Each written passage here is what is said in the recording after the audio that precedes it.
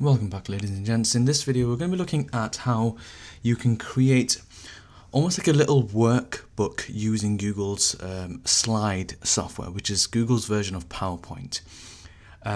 So here's one I prepared earlier, and as you can see there's a few slides, and I'm not going to go through every single thing. I will highlight a couple of things just in case you don't know, but it is very similar to how PowerPoint from Office Suite, the PowerPoint version from Microsoft Office application is. So I created this workbook, this PowerPoint, or a slide even, using Google Slides. And the first page I've pretended that is the front page. So I've got a nice, simple, sensible image relevant to the topic at hand. To put the title there, put down the name, and these are all done through text boxes. So if you don't know what text boxes are or where they are, you go to Insert, and then you choose text box and just drag it out and type it in. So obviously when the student opens this up, they'll see the title, they know what the topic is, got an image there, makes it nice and simple.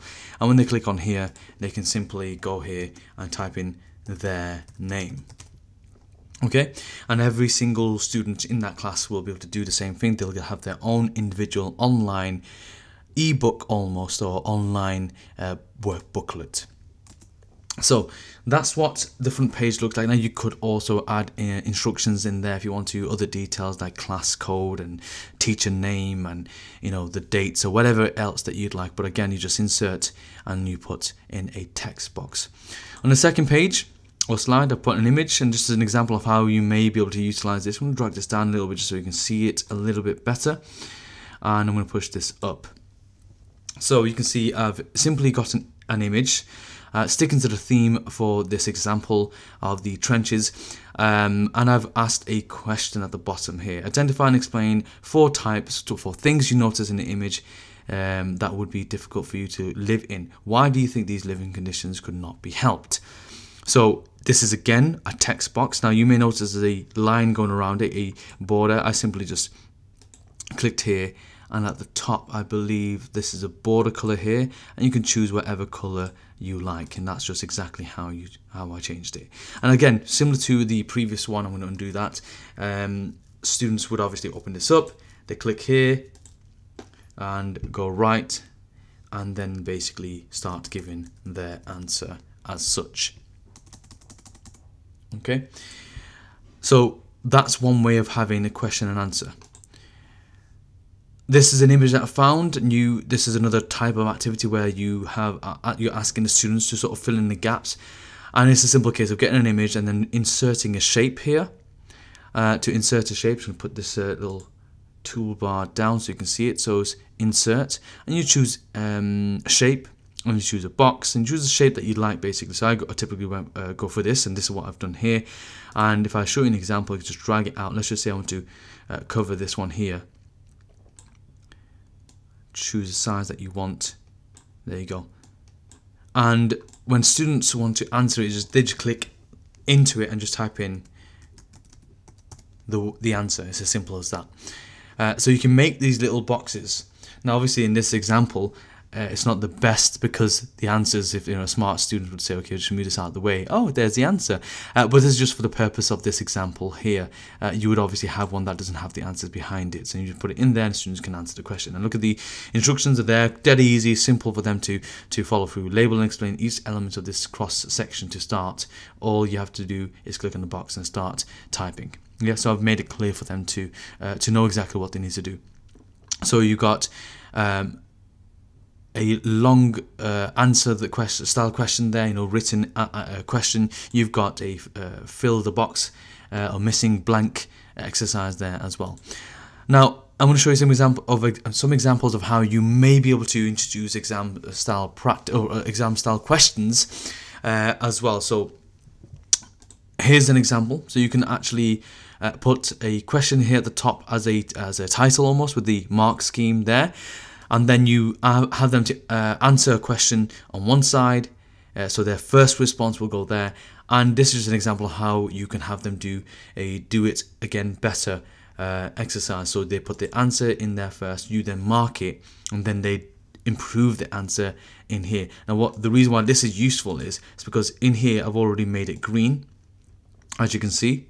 And this is how you change it. We're using the text color tool here, which means when they answer in here, so if I click on the side here and we put the first answer and blah blah blah, you can then give them some feedback. And in case you're wondering, if you haven't seen the previous video on the Word document, the Google Doc file where I show you how to give them feedback, you click on the edge, you click on this button here, and you click comment, and a little speech bubble pops up and you say something. So you give them feedback here. If I can click the right letters, there we go. And you click comment. They then see the feedback and can reply to it there, but then they will obviously be given the opportunity to green pen their work on this slide. So we can clearly show progression, the development of answers, and feedback being introduced. Now this feedback tool is available on any part of a Google slide, so it's the same thing here. So if they've answered something here, you can just click on this and click on that button there and click on comment, and you can tell them if this is correct or not. Same thing as the answers here as well. Okay, so that's another example of how you can give them an exam style question.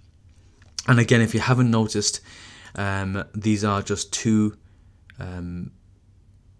text boxes similar to the previous slides. Here's another example. So you can give them a source, an image, another text box. With the mark scheme, they go straight into here, they read the question, and then they answer it underneath. And again, you can give them feedback as I described in the previous slide. A last example, you can give them a video if you want to, so you can put a link there, which when they click on it, it pops up. And then you put the questions underneath, and again they can just go straight in and answer it. So there's plenty of different ways to create a workbook. So this could be something you do over a couple of lessons, and in fact you could, I mean, I put this divider here, and this could easily be two different things. So I'm going to just copy this.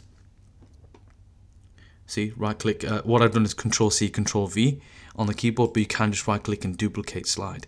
And what I'm going to do is I'm going to throw this at the top here, and you could just say I don't know, lesson 1 activities or tasks,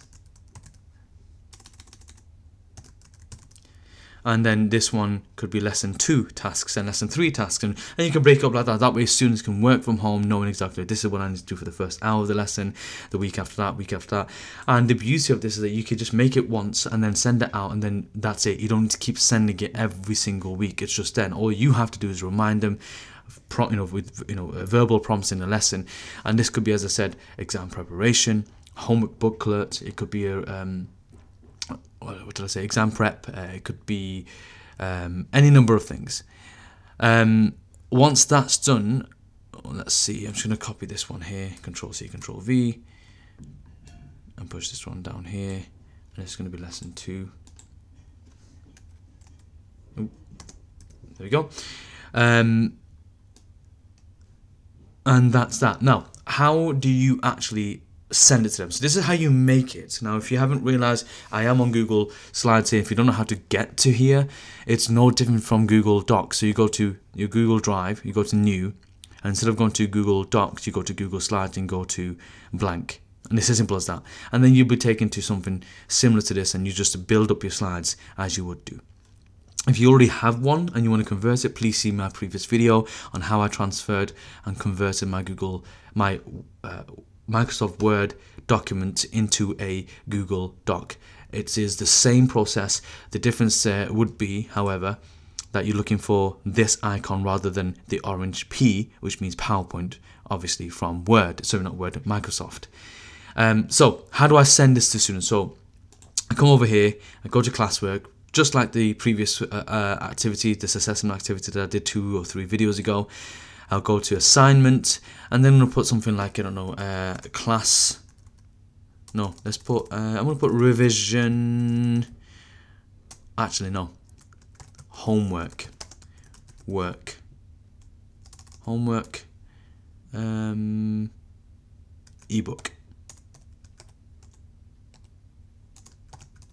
There we go.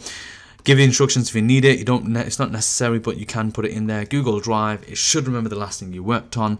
If not, you can search for it. The name's right there. But it just so happens it does remember it this time, which is great. Click on Add. Very important this time. It's a workbook for every single student, so I want to make sure that they can get a copy each. So you click on this. Choose the class that you want. Do deadline, whatever, but to be honest, it's not the end of the world if you don't have that. But if you do want to assign a deadline for this homework to be done, then of course you choose that. Now, if you've done enough for 3 or 4 lessons and you have them once a week, you could easily set this for 3 weeks from now, and then it's done. You don't have to keep going back to it. But if you are going to break it down, you'd have different slides for each one. So you could say, no, actually, I'm going to do only lesson 1 activities, then make another one for lesson 2 activities, another one for lesson 3 activities, which means you have 3 separate documents. That's completely fine. You can break it down as such and put lesson 1 here, and then the next one you do lesson 2, lesson 3, lesson 4. Okay. Once that's done, you click on assign, and that's it. It's done. Dead easy. Now, obviously, depending on how big the file is, that will dictate how long it takes for it to be actually assigned. But you'll see it here show up.